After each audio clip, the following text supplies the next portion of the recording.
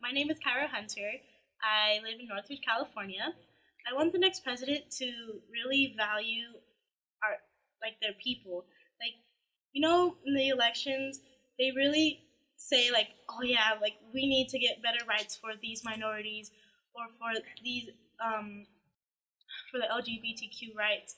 But the minute they become president, they totally forget about it, and then we're all left by ourselves, and it kind of sucks. So we depend on these people. We voted for you because we thought that you stood for us, but then you just leave us out to dry. And yeah, I really want a president that's there for their people instead of just abandoning them.